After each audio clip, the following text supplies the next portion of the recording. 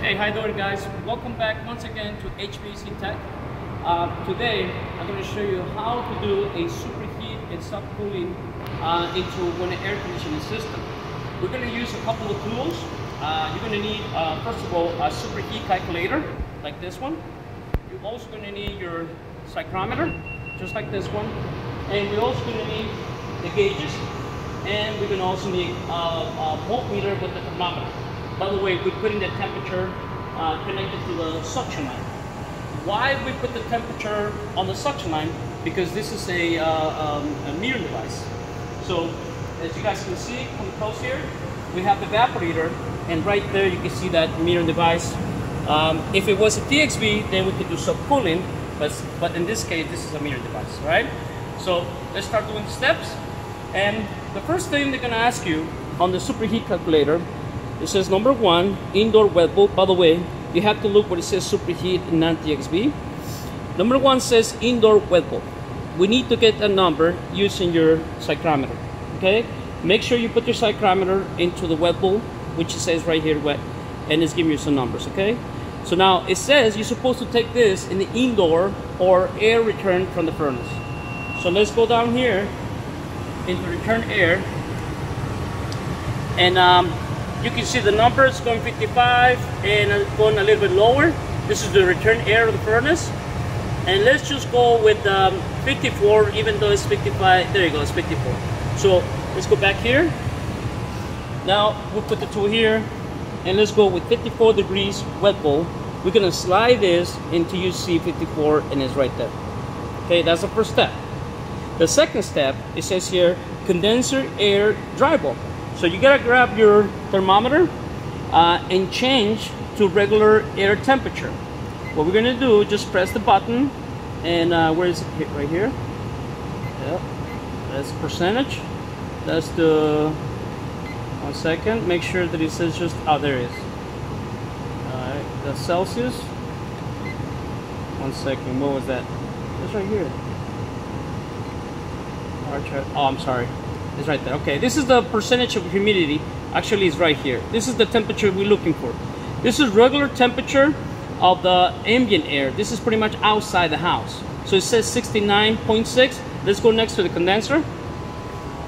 Let's put it next to the condenser. This is where you're going to check your, it says condenser air dry bulb temperature, 69.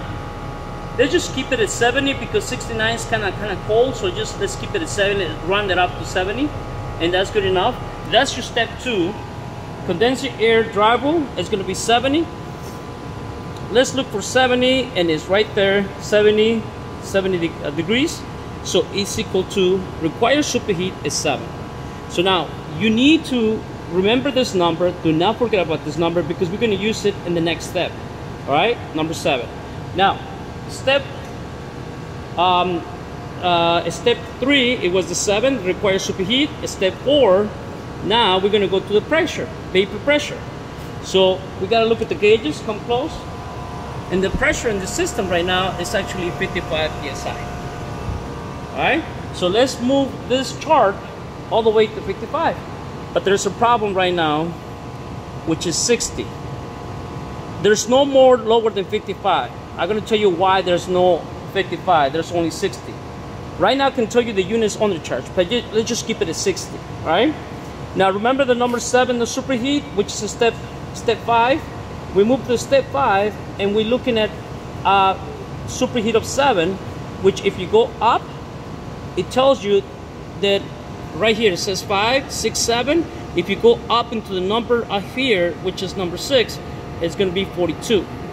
So what it says, the table says that step number 6 is supposed to be 42 degrees for the temperature of the suction line. Okay, so we have the voltmeter right here connected or attached to the temperature of the suction line.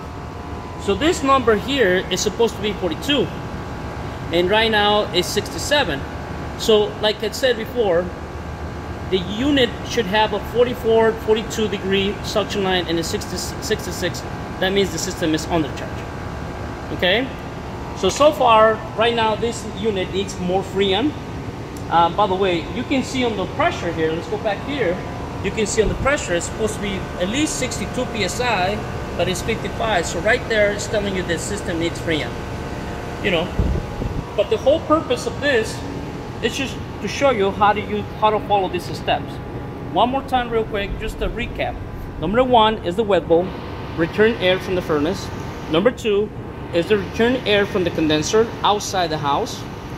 Number 3 is your superheat, the one that comes on the number. Number 4 is the pressure of the system. And number 5 is the superheat that you find out. And number 6 is the temperature of the suction line in the vapor suction line. Okay, so in this case, on this problem, the system is undercharged. It's supposed to have a 44 degree and it's 65, so it's undercharged. If you follow the instructions here, it will tell you here in this instructions, it says you add, if the temperature of the suction line, it's not the same temperature as a superheat, you're gonna have to add some freon. Okay, so well, that's it. That's something really quick. Hopefully you guys understand these basic steps. Maybe later on we can do another one and try to do the subcooling. The same table, it actually gives you also the subcooling. Just to let you know, this is easier because there's only 3-4 steps. For the subcooling, it says the liquid line temperature. Number A, you gotta find out the pressure of the system for the R22. B, requires subcooling. You guys are gonna be using 10 all the time. And C, it requires liquid line temperature. And as you match it, it's gonna tell you what temperature the liquid line is supposed to be.